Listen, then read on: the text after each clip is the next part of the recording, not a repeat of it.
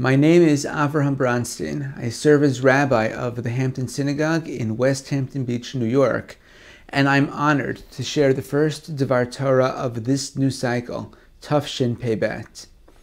On its surface, the story of Cain and Hevel is fairly simple, and in fact, Sefer Bereishit describes the crime in a single pasuk. Vayomer Cain el Hevel achiv vayihi biyotem hasadeh vayakam Cain el Hevel achiv vayahargeyu. Cain said to Hevel his brother, and it was when they were in the field that Cain rose up against Hevel his brother and killed him. Bereishit Perek Daled, pasuk Chet. It seems clear that Cain is the bad guy, the criminal. Hevel is the good guy, the victim. But Chazal in the Midrash radically reread two key elements of this pasuk and completely undermine this simple understanding of the episode.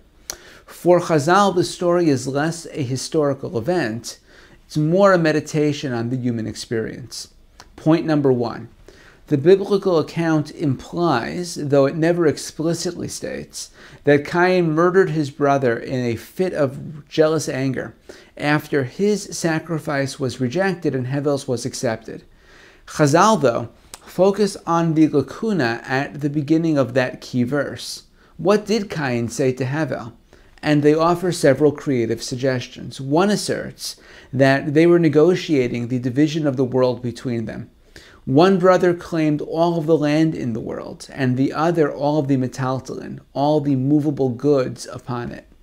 Then one claimed the land the other was standing upon, and the other claimed the clothing the first was wearing.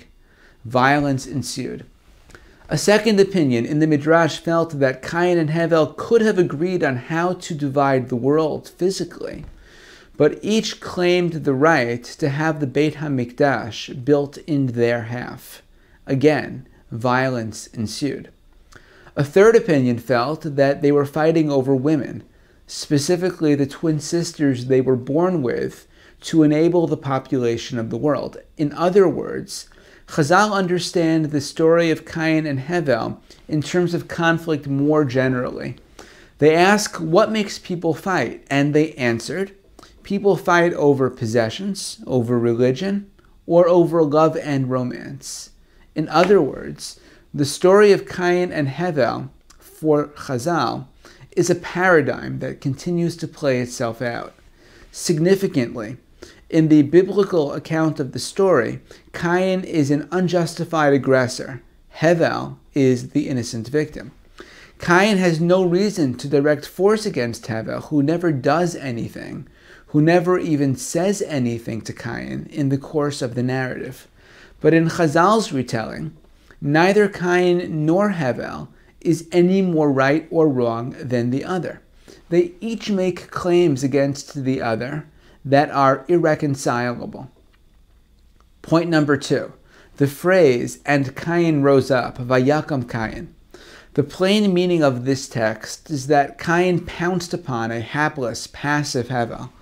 But Chazal completely changed the sense of the words, and they explain in the Midrash that if Cain rose up against Hevel, he must have been down before him earlier in the episode. In other words, Cain was losing the fight until he managed to fight back and turn the tide. Cain may have killed Hevel, but maybe in the end he did it in self-defense. In the conclusion of the story, God confronts Cain, who admits his guilt. Chazal are teaching us here that even if Hevel was not blameless, as their argument descended into physical violence, Cain was ultimately held responsible for responding as he did with deadly force.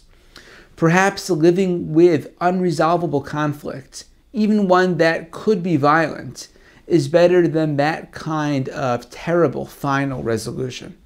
Maybe Cain should have backed down, even to the point of giving Hevel more of what he wanted, if that was the only way to avoid escalating and having to kill him. Alternatively, maybe Cain had done everything he needed to do, even if he now had to live the rest of his life with the awful consequences of that decisive action. Ultimately, Chazal don't give us the alternate reality in which Cain and Hevel peaceably resolve their differences. Because in the world, there's always something to fight over. and the tendency towards conflict seems hardwired into the human experience.